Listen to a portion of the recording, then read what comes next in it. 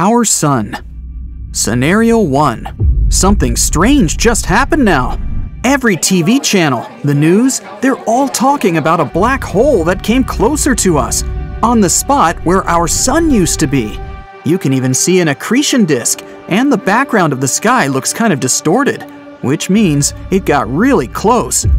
Normally, black holes are so far away that we can't see them with the unaided eye. You can't even see them with a telescope directly. What's it doing here so close? And where's the sun? Did the black hole swallow it? The sun used to be in the center of our solar system, far enough not to burn us, but still close enough to give us light, warmth, and beautiful scenes when it rises in the east and goes to rest in the west. Hey, this one even rhymes. Well, it gave us life. The most massive body in our solar system contains 99.8% of its total mass. It's so wide, you could fit more than 1 million Earths inside of the sun. Maybe our sun turned into a black hole, but it's way too early for that to happen. I mean, that's how they form, when enormous stars come to the end of their life cycle and explode, which is called a supernova. They end up collapsing on themselves, becoming very small. It's a tiny size and a huge mass. That's what makes black holes' gravity so strong, and even light that comes too close can't escape. And all the stars in the universe are shrinking and will disappear at some moment. Our sun loses 4 million tons of mass every second, and eventually, the only energy left in the universe will be generated by black holes. A black hole is surrounded by dust, gas, and radiation. The radiation is very dangerous, so we hope our planet won't come near it. Our solar system doesn't have light anymore. No light and no heat either. So even Mercury and Venus will probably get covered in ice pretty soon, not to mention Earth. Do I need to say nothing will survive this new ice age? The only salvation might come from the accretion disk that spins so fast it generates heat, but that's too many chances to take. Still, at least if the black hole has the same exact mass as the sun before it, all the planets will remain in the same orbits, Earth included. But if it has a mass bigger than our sun, which is something our scientists are currently trying to figure out, then bye-bye, solar system. It was nice knowing you. Scenario 2. Oh no, what's happening? It was supposed to be a nice sunny day, but now you see darkness descending so abruptly. How come it's night, yet the clock says it's 2 p.m., and the moon looks different? The TV reports say our sun is gone. And due to some mysterious events, the moon is not orbiting the Earth anymore. It's in the center of our solar system now. We don't have much time left. Since the sun is not in the center of our solar system, we now have 8 minutes and 20 seconds to become aware of it. It may take millions of years for the sun's energy to travel from its core to the surface, but 8 minutes and 20 seconds is exactly how long it takes for sunlight to reach Earth. The light takes a journey across 93 million miles, which is the distance that separates us from the sun. We're not in the habitable zone anymore. The habitable zone is the distance from a star, in our case, the sun, at which liquid water could exist on the surface of a planet. Now that the sun's gone, its light won't reach us anymore, and our planet will gradually become a frozen, lifeless rock. Who knows if we'll have enough time to come up with some technologies that would provide us with the solar energy we need to sustain life on Earth. If not, well, millions or billions of years later, scientists from some other civilizations would explore it, trying to find evidence if life ever even existed there.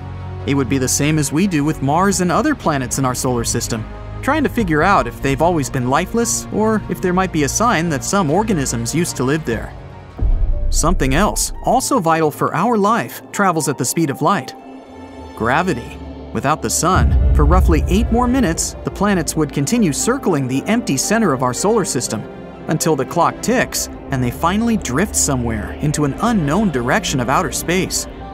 Our moon doesn't have a strong enough gravity to keep us in place. It can't shine so brightly to give us warmth and support life. It's so far, we can barely see it now. Without the moon that peacefully travels close to our planet as it used to, we can see tides are getting lower incredibly fast. Oh, and it's becoming really windy. Winds are so much stronger and faster now. When things were normal, our planet sat at a 23.5 degree tilt, which is the reason we had changing weather and seasons. Now the tilt is so extreme, it's getting very cold, very fast. And our time is almost up. People are screaming, everyone's in panic. We still have maybe 1 minute left until we sink into eternal darkness. Scenario number 3. We're not sure what exactly happened and how the life we carelessly lived yesterday came to an end. No one could predict it, but it seems that, out of nowhere, a giant neutron star took the spot where our sun used to be. It's not something we'd recognize on our own. We just noticed something was different, and the sun kinda got smaller and weirder.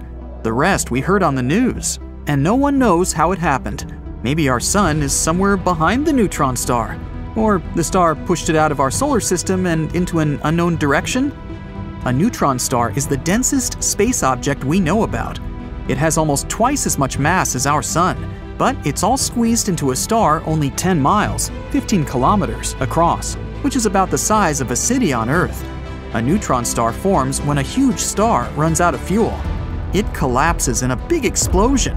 Its very central region, the core, collapses, which is why every electron, negatively charged particle, and proton, positively charged particle, crush together into a neutron, which is either uncharged or neutrally charged. We're in a very tricky situation now, basically waiting for our end to come. This neutron star has gravity 2 billion times stronger than the one Earth has. This means our new sun will pull all the planets in our solar system towards itself and eventually destroy them. It's already started. For the first time that we know of, the planets are leaving their stable orbits, attracted by the powerful force of the neutron star. It's becoming chaotic pretty fast. And it won't stop there. A neutron star rotates more than 700 times every second, which is incredibly fast. Our sun rotates once every 27 days.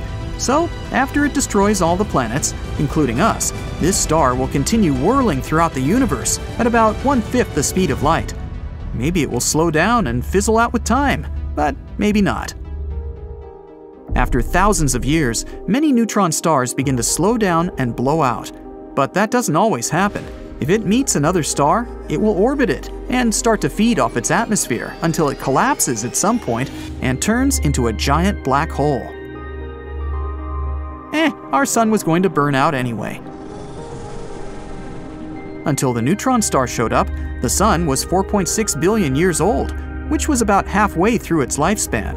It had already burned off about half of its hydrogen stores and had enough supplies for another 5 billion years. It was eventually supposed to end up the size of the Earth. After running out of fuel, it would have simply collapsed. It would have retained its enormous mass, but its volume was going to be similar to that of our planet. No sun, no life, so the result would have been basically the same. But this way, it would have been a slow process. Who knows if humans would even inhabit this solar system in those times? But with neutron stars, things move towards the end pretty quickly, and it's way more chaotic. If the neutron star was going crazy somewhere far away in another galaxy, we'd only see it in the shape of a distant flashing light that we call a pulsar. But this way, boom!